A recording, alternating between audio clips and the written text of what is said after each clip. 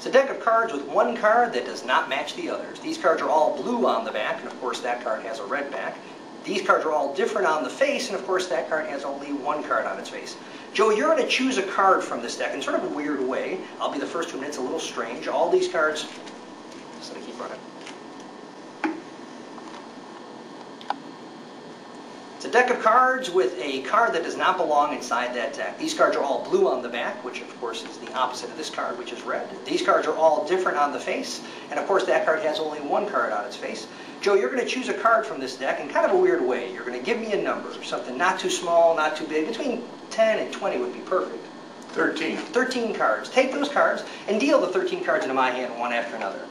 As he's doing that, you can see the cards are all different. No doubles or repeats throughout the entire packet. Each and every card a different card.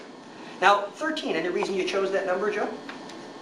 Just picked it. Well, it's interesting. The number 13 is made of two digits, a 1 and a 3. If we add those together, we get 4. That's my favorite number. It's very strange. I'm going to deal down to 1, 2, 3, and place the fourth card off to the side.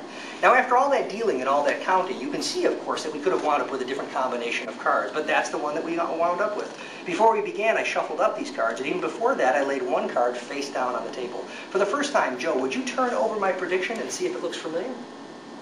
A perfect match. Well, not exactly perfect. These are blue back cards, and that is a red back prediction.